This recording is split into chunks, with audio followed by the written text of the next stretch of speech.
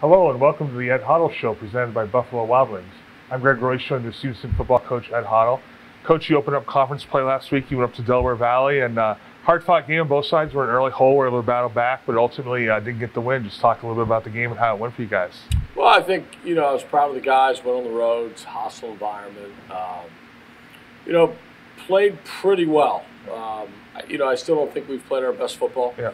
I think we've finally getting clear of the injury bug a little bit, and I think the guys are learning the offense. I think, I think we had some opportunities to put the game away late, and we weren't able to make plays when we really needed to. And, for us, it's still working to be the best football team that we can be. Yeah, absolutely. Obviously, you had a chance to look at the film. What are some good things you think you did, and maybe a couple things that you still need to work on?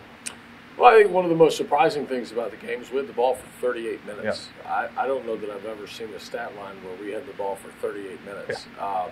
We were able to control the clock. We limited our turnovers. I think we had one turnover. Yeah. We won the turnover battle.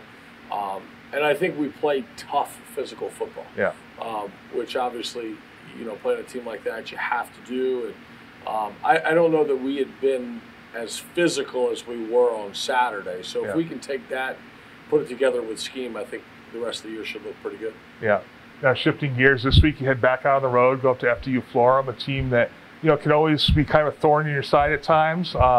Just talk about, again, going on the road and going on the road for the third time in 4 weeks, and just another conference opponent to look forward to. Sure. Going on the road for us, it's a long trip. There's always traffic in North Jersey. That's the one consistent thing up there. But for us, we try not to look at who we're playing. Right.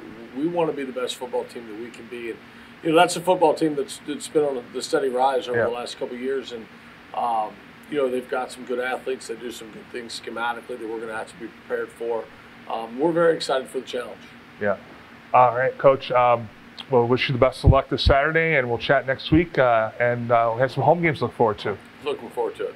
All right. For Ed Hottle, I'm Greg Royce. This has been the Ed Hottle Show.